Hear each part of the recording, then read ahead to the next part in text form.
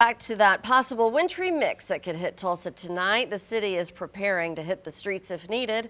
And 2 News Oklahoma's Amanda Slee joins us from the storm truck to share how the city has made some changes this year to better clear the streets. Amanda?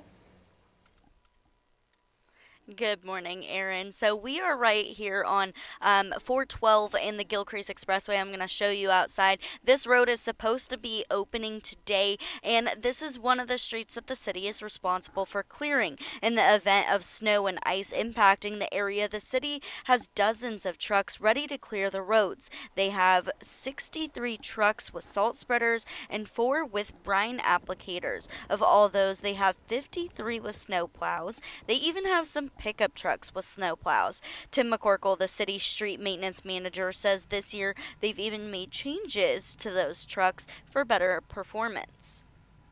We've gone to a carbide blade, so we don't have as many blade changes during an event, so it allows us to keep out on the roadway much longer and get better production out of the vehicle instead of having to come in to change for blades.